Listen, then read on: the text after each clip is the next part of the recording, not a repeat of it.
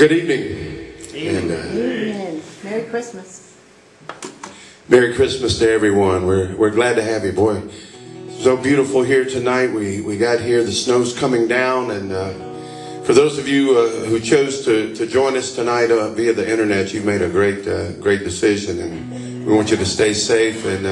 But you are missing something that's just very beautiful. When I was a little boy, I was telling some of the folks earlier, when I was a little boy, I always that was my greatest wish, for it always to snow on Christmas Eve. And tonight we got our wish. We got my grandson here. Our grandson's with us tonight, Trace. And come here, Trace. Come here, buddy. We talk about it.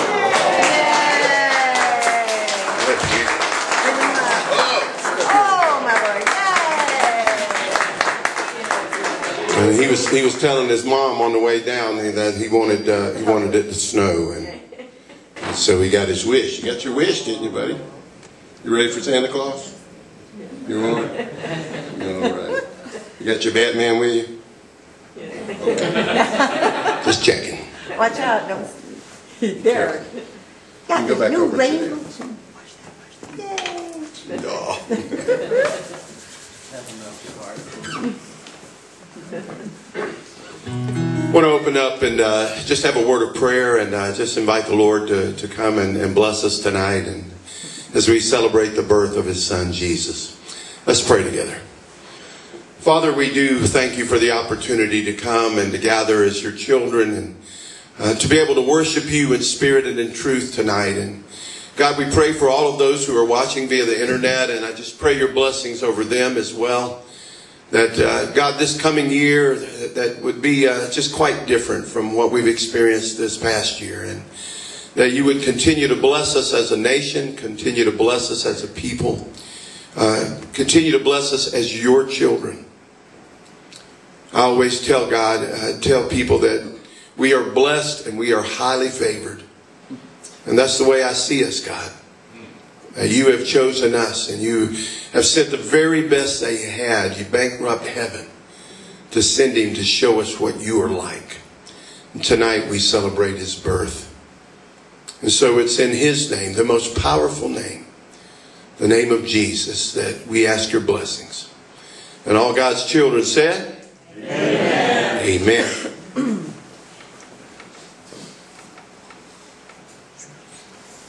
Pay no attention to the man behind the screen. Let's praise the Lord. Joy to the world, the Lord is come. Let earth receive her King.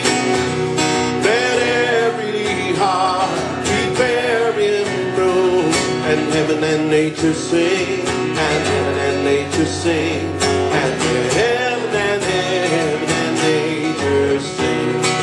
Joy to the earth, the Savior reigns. Let men their songs employ, while fields and floods, rocks, hills and plains, repeat the sounding joy, repeat the sounding joy, repeat the sounding joy. He rules the world with truth and grace, and makes the nations prove the glories of his righteousness, and wonders of his love, and wonders of his love, and wonders of his love. Give the Lord a praise. You know, for the past 3 Sundays at Jesus and Jeans, we've been in our Advent series, and we've been teaching a little different this year. This year, usually we start there's 4 elements to Advent. It's peace, hope, love, and joy. And so this year I kind of rearranged them. The first week we've been talking about the gifts that Jesus came to give us. And the first week we looked at the gift of hope. The second week, in week 2, we looked at the gift of joy. This past Sunday we looked at the gift of peace. And tonight, as we celebrate the birth of our Savior, Jesus Christ, I want to share with you what I believe is his greatest gift. And that is the gift of love. Augustine once said, he said, God loves each of us as if there were only one of us. It's pretty powerful, isn't it? Rick Warren, pastor at Saddleback Church, he said, God is love. He didn't need us, but he wanted us. And that is the most amazing thing. Henry Drummond said, God is love. Therefore, love without distinction, without calculation, without procrastination. Love. Christian author Jerry Bridges writes, God's unfolding love for us is an objective fact affirmed over and over in the Scriptures. It is true whether we believe it or not. And our doubts do not destroy God's love for us, nor does our faith create it. Now I want you to get that. Our doubts do not destroy God's love for us, nor does our faith create his love for us. It originates, Bridges says, in the very nature of God, who is love. And it flows to us through our union with his beloved Son. You see, Jesus coming as a child, the Immaculate Conception. Now, that was certainly unusual. In fact, it was the first time it had ever happened, the only time that it's ever happened in the history of mankind. And so it was certainly unusual, being born in a manger. His earthly father, a carpenter. His mother, a young virgin, chosen by God himself.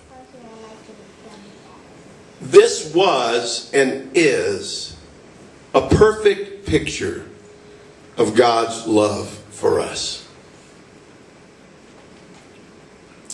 I've often wondered what it must have been like for Joseph. I wonder many times what he thought. I wonder how he must have felt when he got the news that Mary was pregnant. And not only pregnant, but she was pregnant with the Messiah, Yeshua, the Savior. The Savior? Really? Come on now, Mary. I mean, you actually want me to believe that?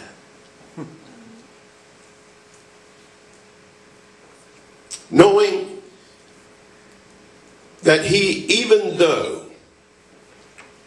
he was not the child's biological father, yet he would bear the responsibility of raising this child. And I think at some point, I think that he must have thought, God, this really what you want me to do, Lord? I mean, I'm just Joseph, I'm just a carpenter. I'm just a typical guy, and you've given me the Savior of the world, mankind, to raise and to look after. And I just think at some point he must have said, Lord, I'm not one to question you, but it really is a strange way to save the world.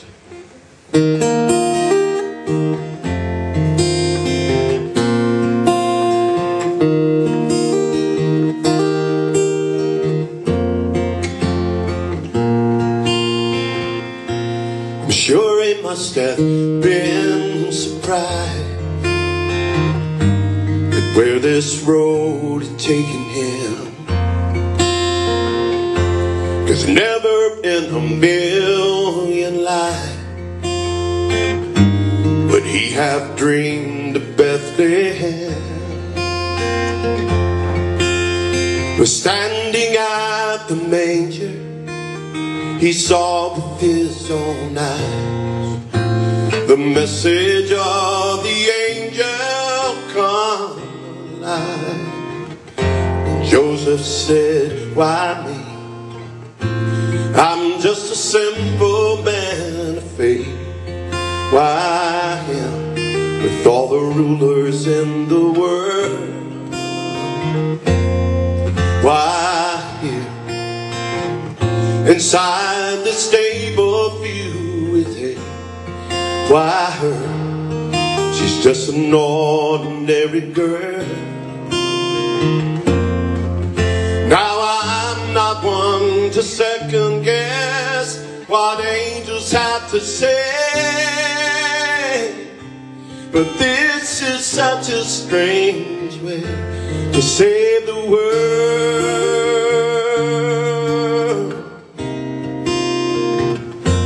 To think of how it could have been if Jesus had come as he deserved. There would have been no Bethlehem, no lowly shepherd at his birth. But Joseph knew the reason love had to reach so far.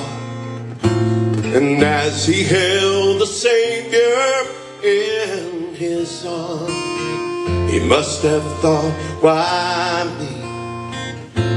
I'm just a simple man of trade. Why him with all the rulers in the world? Why him inside this stable filled with hay? Why her? She's just an ordinary girl.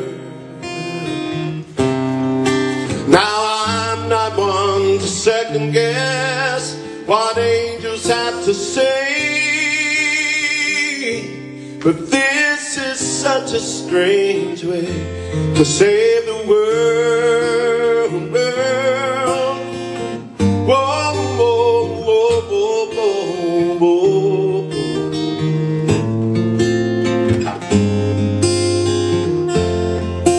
Now I'm not one to second guess what angels have to say, but this is such a strange way to save the world. This is such a strange way, such a strange way, such a strange way to save the world. Whoa, whoa, whoa, whoa, whoa, whoa.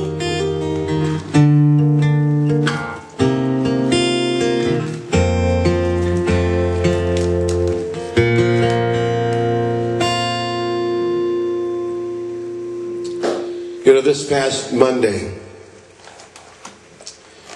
the world watched as the great conjunction of Jupiter and Saturn, as it's called, took place. For us, we had a chance to see it in the southwestern sky. According to the Royal Astronomical Society, conjunctions that are this close are highly unusual. The last time the planets were both this close and so easy to see was March 4th, 1226. The alignment has been nicknamed the Christmas star. But according to the Royal Astronomical Society, the fact that this event is happening close to Christmas and during the winter solstice is pure coincidence? Or is it? In the second chapter of Matthew, verses 1 and 2, it says this: when Jesus was born in the village of Bethlehem in Judea, Herod was king. And during this time, some wise men from the east came to Jerusalem and said, "Where is the child born to be King of the Jews? We saw his star in the east, and we have come to worship him." Now I want you to notice what the three wise men said to King Herod. We have come. Not because of an astrological interest. Not even because of the scientific phenomenon, which it surely is. But he says, we have come to worship him. And that's exactly why we've gathered here tonight. Let's sing together. Oh, come, all ye faithful, joyful and triumphant. Oh, come ye to Bethlehem. Come and behold him, born the King of angels. Oh, come, let us adore him. Oh, come, let us adore him. Oh, come, let us adore him, Christ the Lord. Sing, choirs of angels, sing in exaltation. Sing, ye citizens of heaven above. Glory to God, glory in the highest. Oh, come, let us adore him. Oh, come, let us adore him. Oh, come, let us adore him, Christ the Lord. Sing that chorus again. Oh, come, let us adore him. Oh, come, let us adore him. Oh, come, let us adore him, Christ the Lord.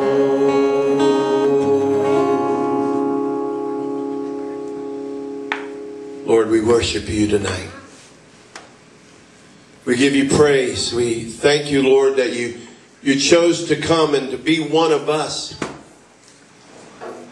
to take on flesh and blood and to walk this side, showing each and every one of us what the real God, the living God, really looks like. Amen?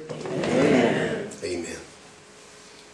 You know, one of the greatest parts of the Christmas story really is the part that the angels played in this story. The angels, God's messengers, have been used throughout the scriptures, from the Old Testament through the New Testament, to proclaim the word of the Lord. But it really is, in my opinion, that their greatest impact on mankind was their impact, the impact that they had during the Christmas story.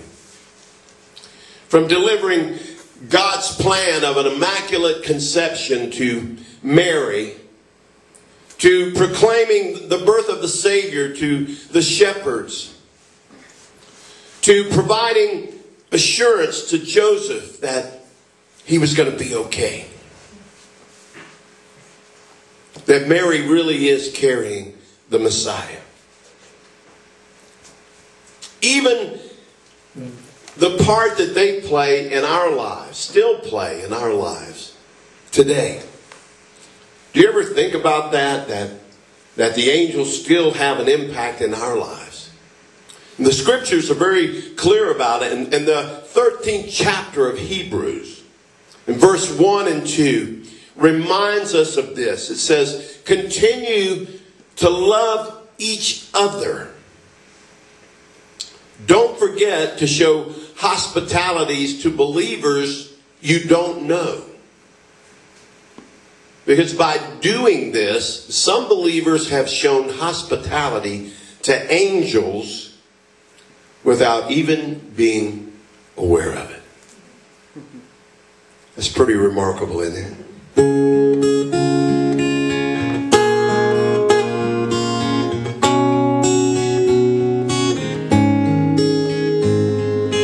God sent an angel with a message for Mary, straight from the Father's heart.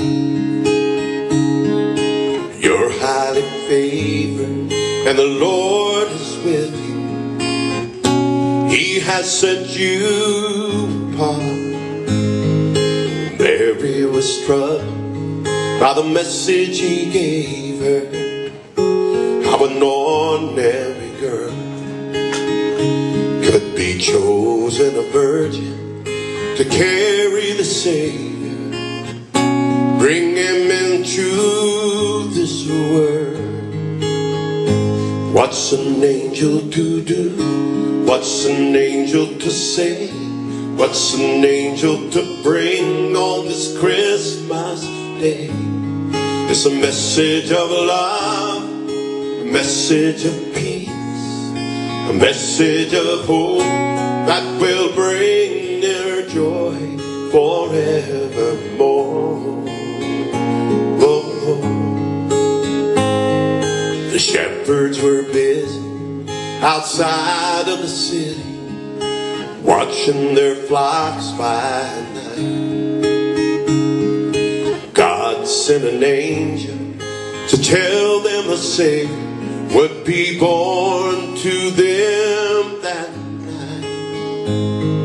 A heavenly host sang all around them as they left to see the sight. When they found the baby wrapped in a manger, they knew that the angel was right.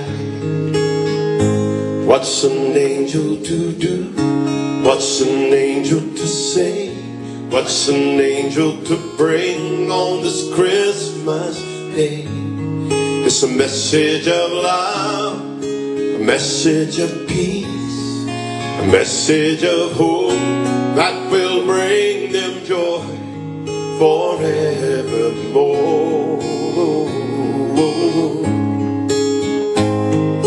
And every December I hope you remember the part that the angels play. The message God gave them to share with the world is a message we share today. I can almost hear them say, what's an angel to do? What's an angel to say? What's an angel to bring on this Christmas day? It's a message of love, a message of peace, a message of hope that will bring us joy. What's an angel to do? What's an angel to say? What's an angel to bring on this Christmas day? It's a message of love, a message of peace, a message of hope that will bring us joy forever. forevermore.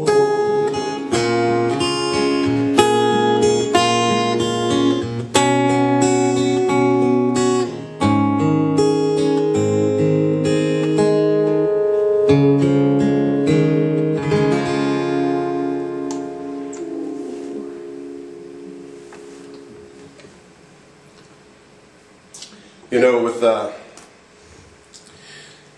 all the hubbub that's been going on this week about the Great Conjunction, I just started thinking about that as I was putting together the message for this evening, and I wanted to share with you what I believe is the biblical version of the greatest conjunction.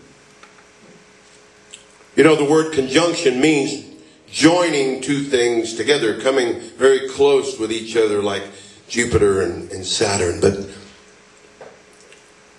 for us as believers, the greatest biblical conjunction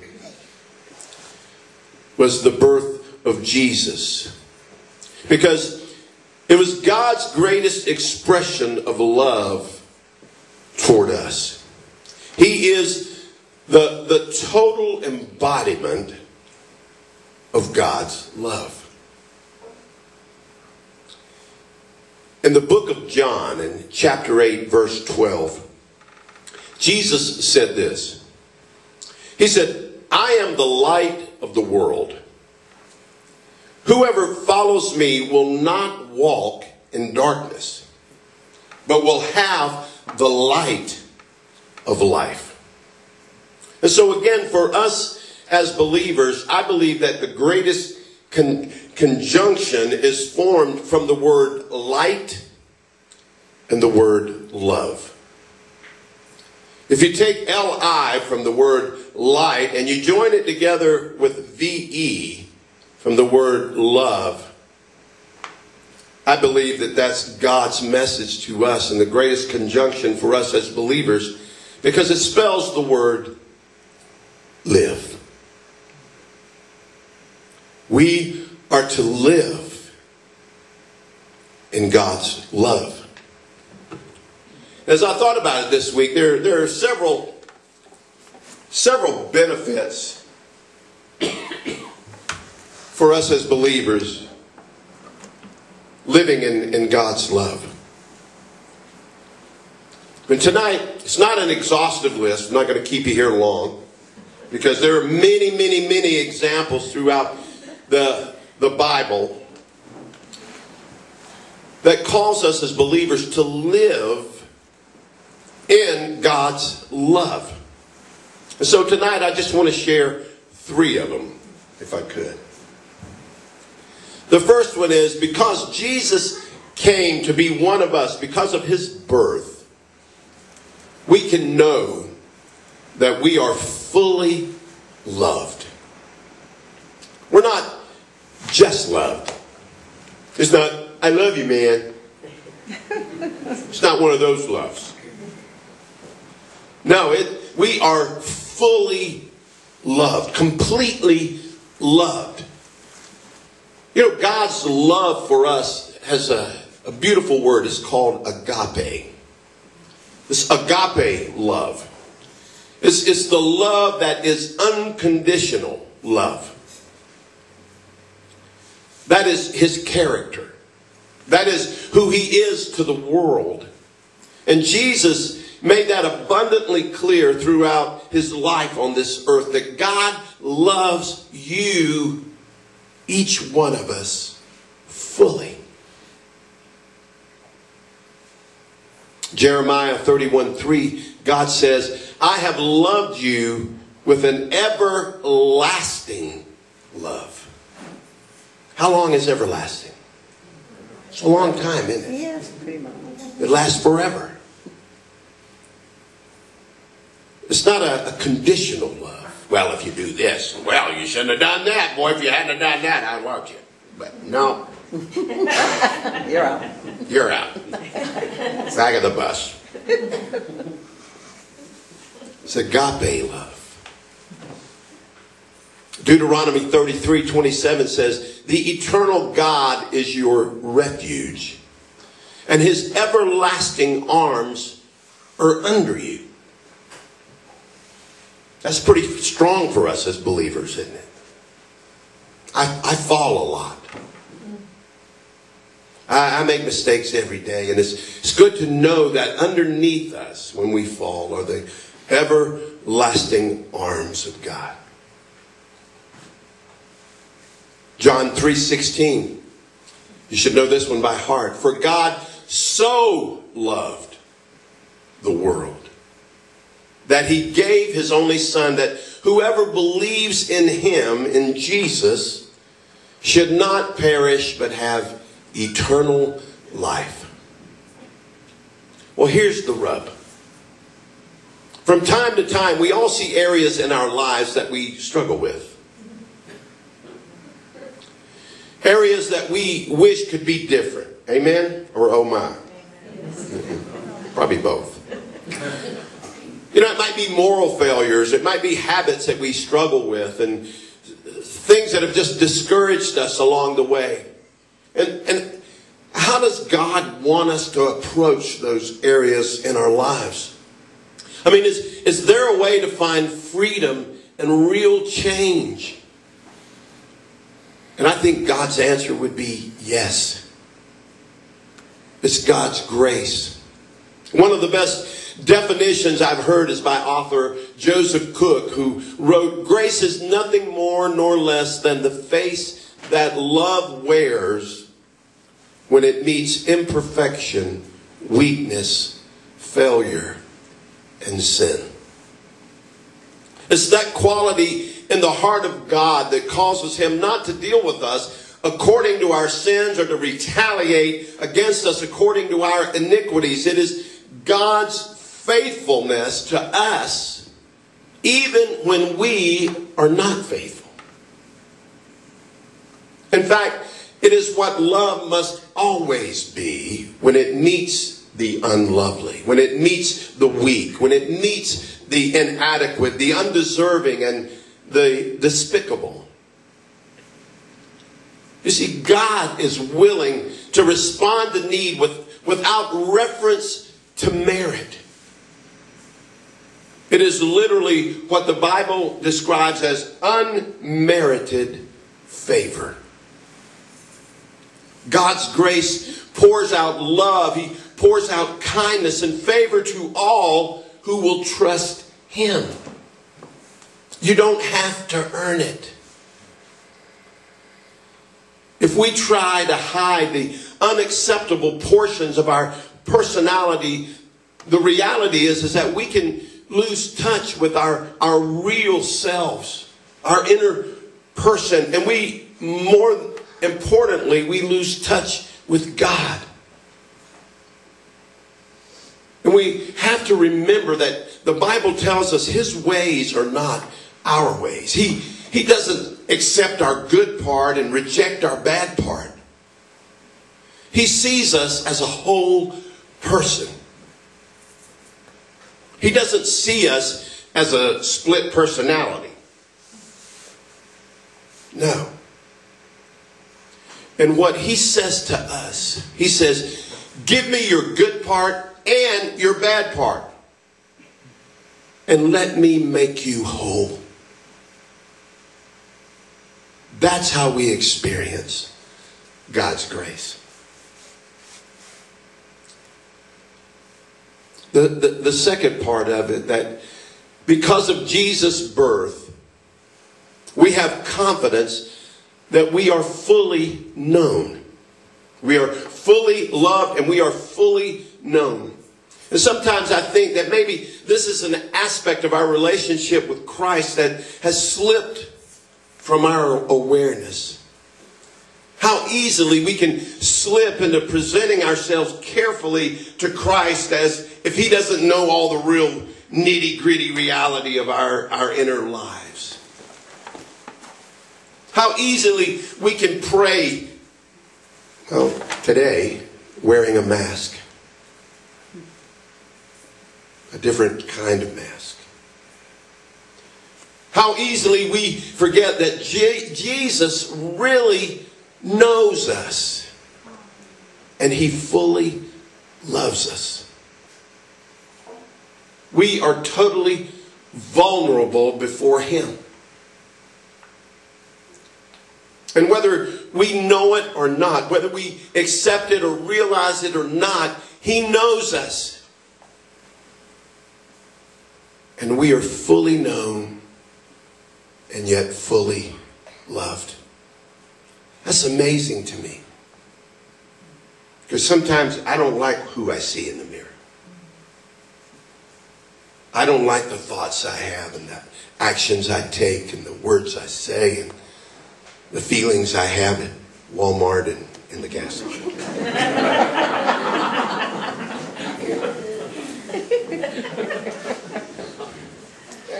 I don't.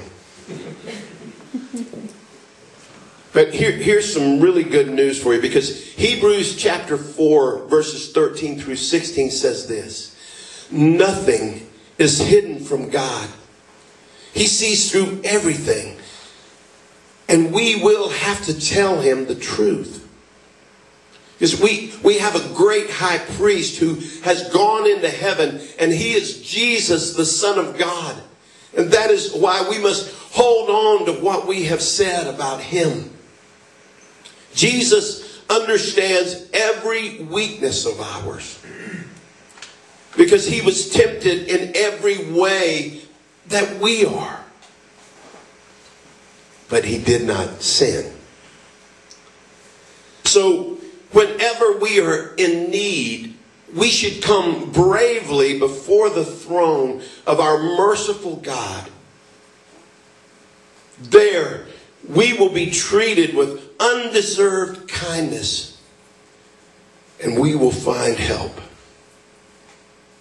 Is that good news to you tonight? And I hope so. That understanding of some people that God's up there with a lightning bolt ready to strike you every time you make a mistake, and that you're in or you're out, and man, well, if you hadn't have done that, you were right on the edge, and then you went and had to go do that. But are you nuts?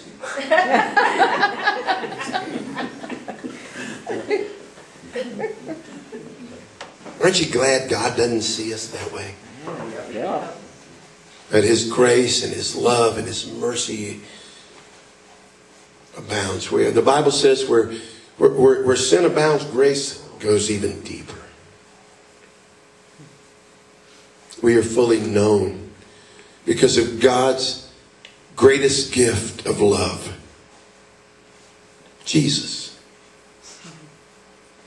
Ephesians 2, 4 and 5 says, but God, being rich in mercy, because of the great love with which He loved us, even when we were dead in our trespasses, made us alive together with Christ.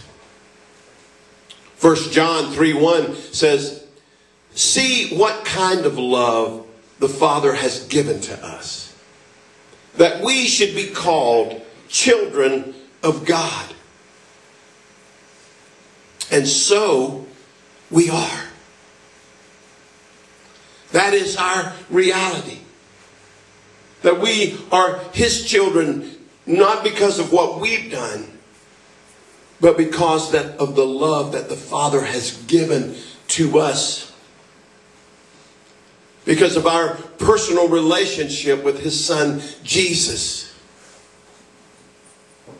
We have all the confidence in the world that we are fully loved, that we are fully known. The third aspect, that because of Jesus' birth. Because of Jesus' birth, we can have assurance that we know God. John told the believers, he said, I'm writing this to you that you may believe. That you may believe. That you can truly know God. John 17, 3 and 8. Jesus was praying what the Bible calls the priestly prayer. He was facing his time His time had not yet come, but he was getting close to the time where he would hang on a cross. This baby born tonight with the little hands of a child that breathed that little baby breath, those little feet that you just love to smell and chew on. You moms know what I'm talking about. That baby would grow up to have those hands pierced with nails and tied to a cross, beaten beyond recognition, and those little feet nailed to a cross for you.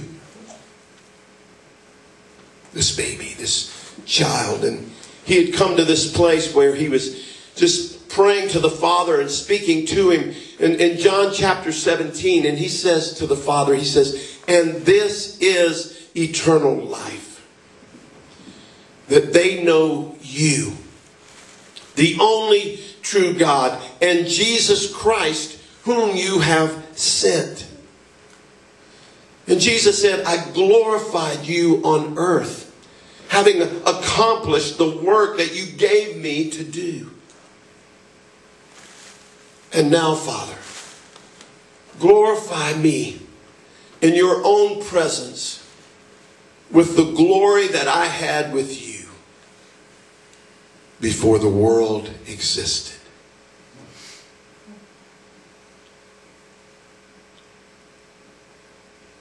He said, "I have manifested your name to the people whom you gave me out of the world. Yours they are. And you gave them to me, and they have kept your word. Now they know that everything that you have given me is from you. For I have given them the words that you gave me, and they have received them and have come to know in truth that I came from you. And they have believed that you have sent me." That was the hardest part for me as an agnostic, as someone truly troubled in spirit and mind and body. I never could just wrap my head around this story of this little baby who would come and grow to be a man and give his life and sacrifice himself willingly for the joy of the cross, the Bible says. That he would do that willingly, because I knew in my self-centeredness and my ego-driven personality, I knew I wouldn't do that.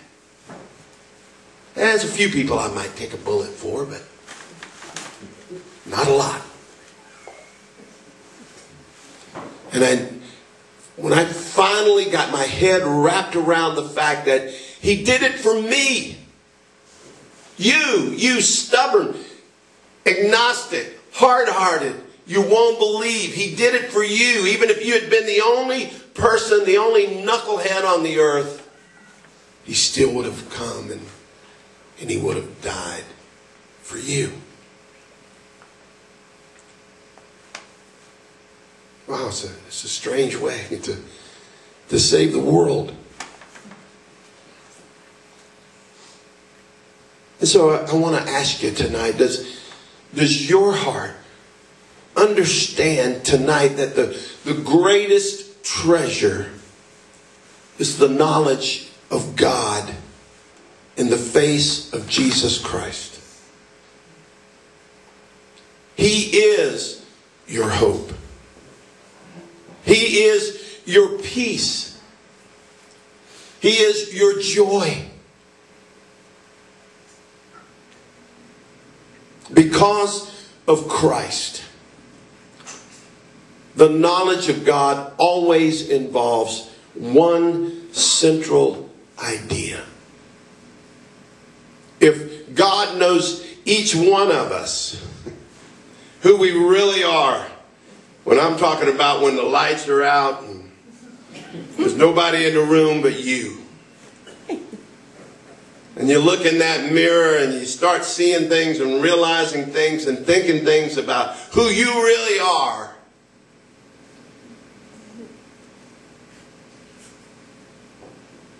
God says, I love you. If God knows each one of us in His love, if He gives each of us the heart, the desire to know Him, the Bible says that is eternal life.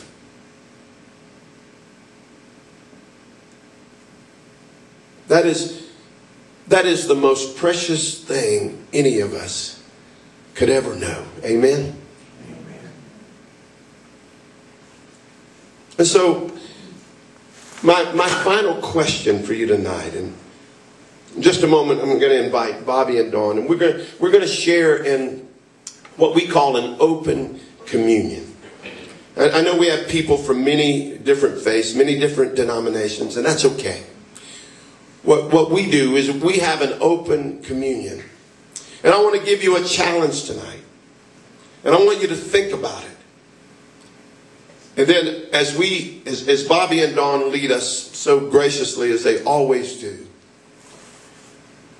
I want you to think about that, and then I want you to come and join us as fellow believers in taking the Lord's Supper. And so my final question for you is this. Who is Jesus to you? Is He someone that you just remember at Christmas time, you know? Remember the movie Talladega Nights and Ricky Bobby? I like the little baby Jesus, you know. I like to think of him like that. So maybe you just see him as the little baby Jesus. But who do you see him as, really? Do you just see him as somebody you remember just at Christmas time, or, you know, maybe Easter, you go to a worship service somewhere, or, you know, you get involved with some type of service, or is he someone that you have a personal relationship, someone that you could talk to like a brother?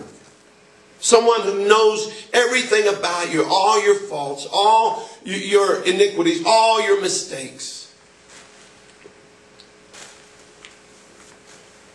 And he says, I love you. Come, let's talk about it. I'll make those things white as snow in your life. Is he important enough in your life to share him with others? So those three things. Who is he really to you? Someone you just celebrate? Is he someone that you have a true relationship with, that you can talk to about anything? And is he important enough in your life to share him with the other people around you? I want you to think about that. As Bobby and Dawn come to set us up for communion, and then he's going to invite you up, and we're going to share the Lord's Supper tonight and celebrate the birth of Jesus Christ. Amen. We need some light. I think we're good.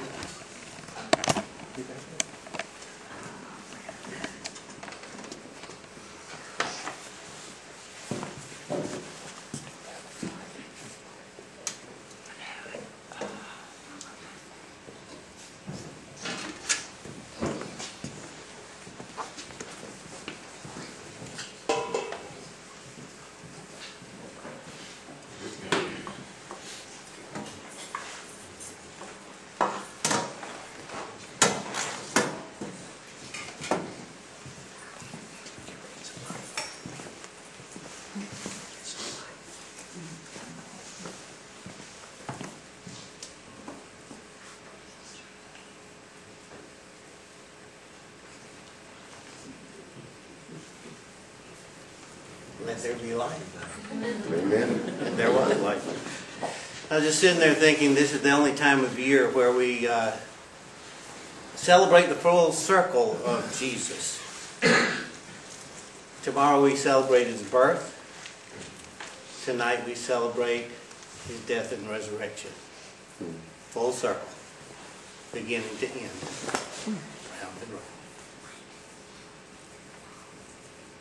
And that same night that he was betrayed, he had his last supper with his disciples, and he took bread.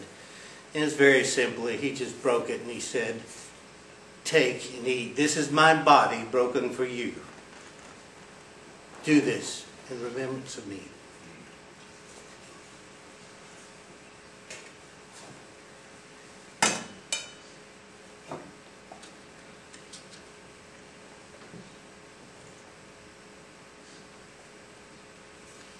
After supper, he took the cup and he said, "I want all of you to drink from this. This is my blood of a new covenant shed for you and for many for the forgiveness of sins.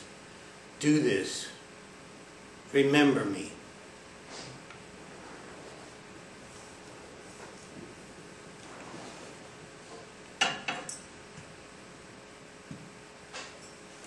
Come. Make a circle around this way and make it back to your seat.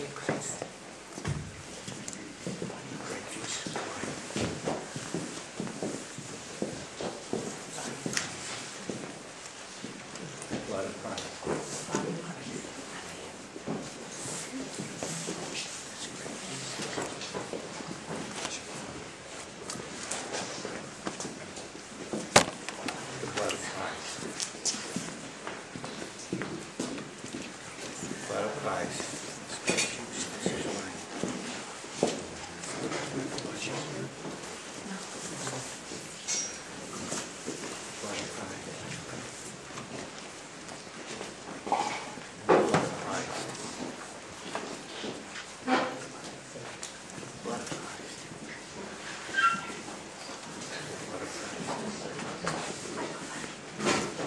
blood of Christ. Blood of Christ. Blood of Christ.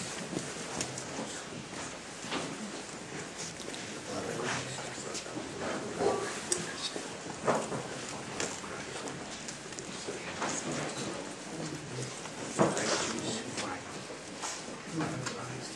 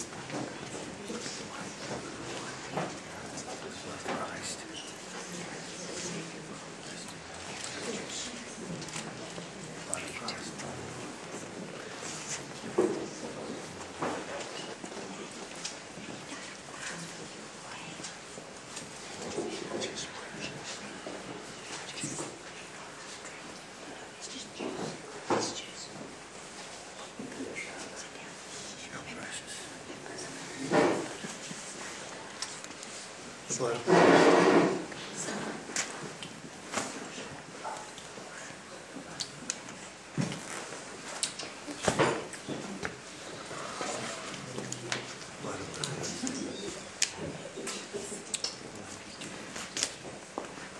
The blood of Christ.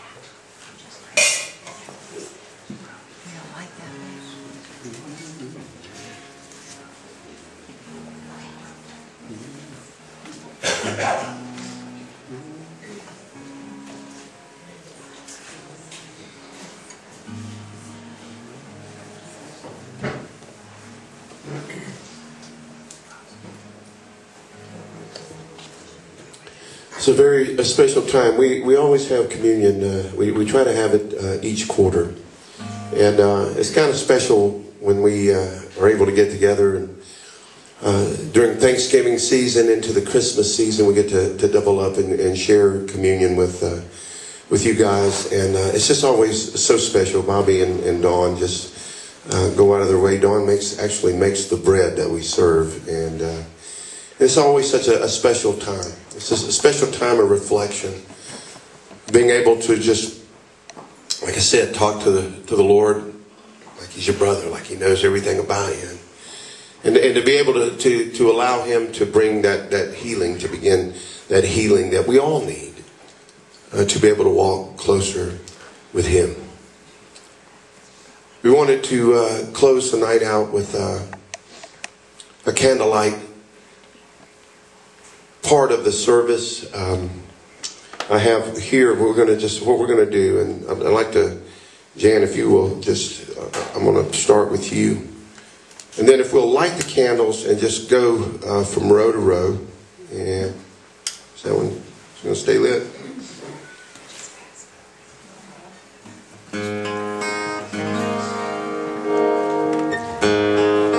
Silent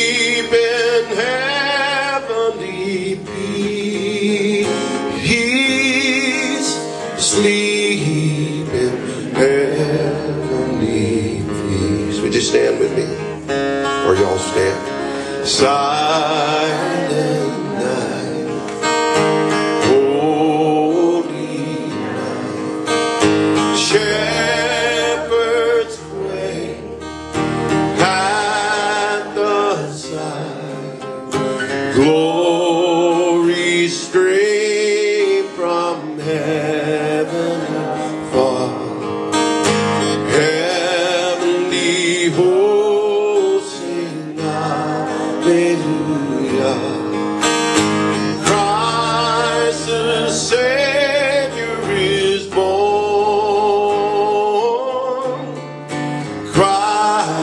The Savior is born.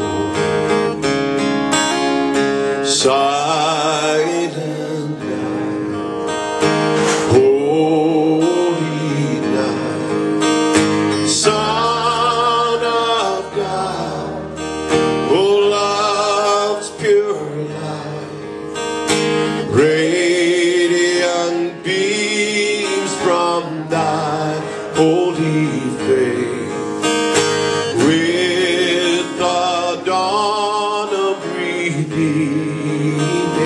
grace, Jesus, Lord, at thy birth, Jesus, Lord, at thy birth.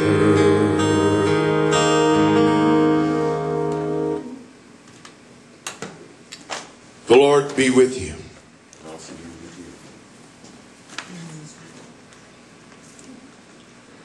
The Lord bless you and keep you. The Lord make His face shine upon you and be gracious to you. The Lord turn His face toward you and give you peace. And all God's children said, Amen. Amen. God bless y'all. Thank you for coming. Merry Christmas. Merry Christmas. Go tell it on the mountain, over the hills and everywhere. Go tell it on the mountain that Jesus Christ is born. While shepherds kept their watching o'er silent flocks by night, behold, throughout the heavens there shone a heavenly light. Go tell it on the mountain, over the hills and everywhere. Go tell it on the mountain that Jesus Christ is born.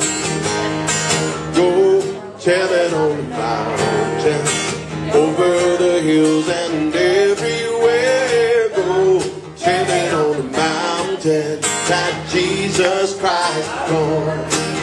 That Jesus Christ is born.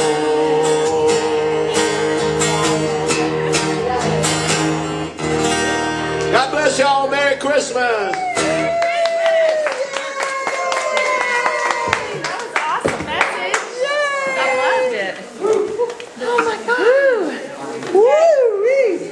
Let's get some light on. Oh, I'll get some light on, I know.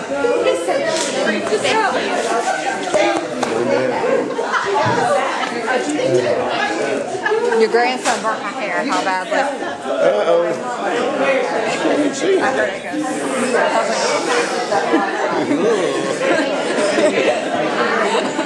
The fried hair.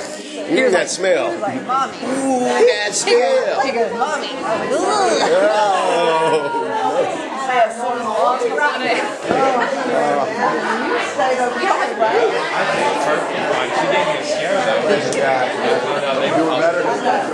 She walks up and says, hey, I was texting for what? And when I found out she had a pin Amen. Hey, buddy.